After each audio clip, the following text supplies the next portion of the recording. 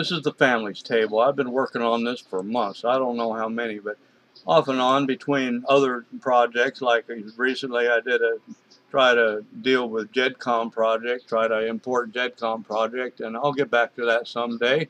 It was interesting. It was easier than I thought it would be, and it was harder than I thought it would be. But today we're going to take a look at this families table. It's been redone probably 4 times, and it should be working pretty good for the most part. In Treebard, we show the whole story right here in one place. This guy has a whole bunch of wives, has started different families with different people. So here we got the parents, the top 2, father and mother, biological parents, male on the left, female on the right. Here you can put anywhere, anybody, anywhere, regardless of gender, on these alt parents. We have 3 categories of alt parents. There's foster parents, adoptive parents, and guardians. And, I mean, if you wanted to put a foster mother over here and a foster mother over here, I'm not going to stop you. It doesn't matter. It's regardless of gender, okay? Up here, biological, male, female, father, mother. Down here, do what you want. These are partners. Each one has a radio button. So you click there and go down here, add a person's name here, either a new person or an existing person in the database, and click there, add child. That will add another child to this person, and that's how I added most of these children. These are 2 different Moira Hardings, 5735, 5739. That's 2 different people by the same name. This is just a sample database that I'm using during development. Let's delete that. Here, Treebard gives you a choice. It doesn't do this for you like most software is going to do. They're going to just unlink everything from everybody and you get to start over on some of it. We're not going to do that. We're going to help you by giving you a choice as to, I just deleted somebody, but this person was there for a reason, okay? It's there. This person is there because she had 2 children with James. So what if you just want to unlink her from one of these children? Then you go like this. We'll unlink her from one of those children only.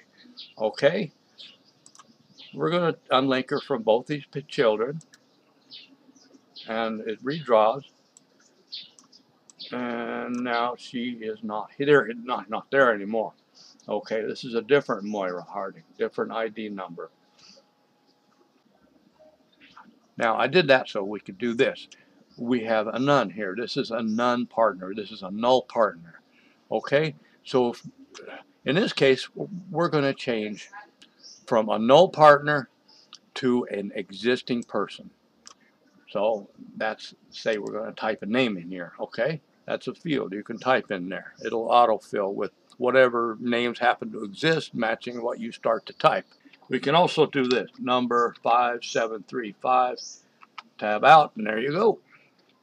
We're going to add Moira Harding, number 5735, and we're going to say, let's link it to both these people. Okay. Now, how do you add somebody? So we've got a blank field. That's a none. And we're going to add an existing person. Let's try that guy. He was the one that was already there, but we'll just try him again. Oh, look.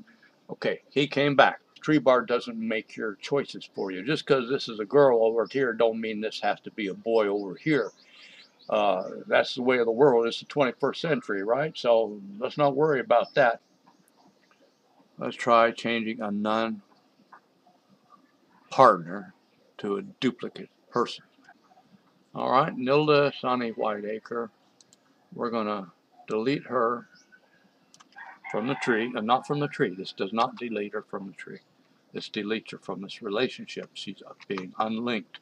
Okay, let's unlink her from all this stuff. There's no events, only children. These are all 4 children, so unlink her from all 4 children. All right, now all these children have a null mother. All right, so we know that Moira Harding is a duplicate name, so we're just going to use it. Moira Harding. All right, which ones do we want to link? Well, for right now, I'm trying to keep it kind of simple. Let's link them all. Which Moira Harding? Haha, that's good. I'm glad that happened. That was supposed to happen. Oh my.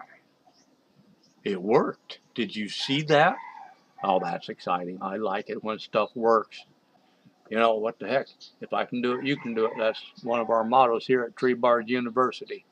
So, moving right along, let's choose something else to do. Okay, we'll change this person. This is the father of James Woodland, biological father. We're going to change Gary instead of Gary. And we're not going to tab out because then it'll be a null father. We already tested that over here. All right, let's make a person. We're going to make a father. Foster Glenn. Foster Glenn it is. Yes, sirree. We change an existing person to a new person. Let's try an alt parent this time just for the fun of it. I want you to see an ID input work. So we're going to change from a null alt parent to an existing alt parent or an existing person. So we're going to get rid of Carmelina here. Tab out. Unlink from the child, Alberta Reese. She's gone. Now we have a null parent. And we're going to add an existing person. So here's our list of people. Let's go Carlotta Deborah Marvel, but instead of typing Carlotta, we're going to type 6093. All right, let's see if Carlotta fills in when we type her ID number. I have to type the number sign. 6093, tab out, which we're going to link to Alberta. Okay, there she is. That worked. Okay, did you see that?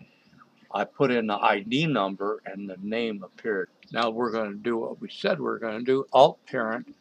We're going to make a null. Delete, tab out. There's a null. Alt parent. Okay. Now we're going to put in an existing person called Arletha Willard. 6075. 6075. There she is. Now it's Arletha. Let's test this. We'll do it very carefully, remembering exactly what we had intended to do. We're going to change Arletha to another existing person. All right. Make sure we don't tab out. We're still in there. And we're going to change that to a different existing person, Virginia R. Robinson, number 6073. 6073. And there she is, Virginia R. Robinson. Treebard is not about Treebard. Treebard is about genealogy. That's why we go to all this trouble to do all this detail so that the database underneath this really simple looking software or this simple looking interface, the database underlying this simplicity is pretty complex. It's not hard to use because it's made well, but it does do complex stuff, and that's what I'm after. I'm after a database structure that reflects actual reality, so that when you find actual reality on these documents, you can input it into your database without compromising the facts. Okay? Well, I've got that same rant on lots of different movies. Watch my JedCom movies if you want. All right? Thanks for coming. I'll see you next time. Bye.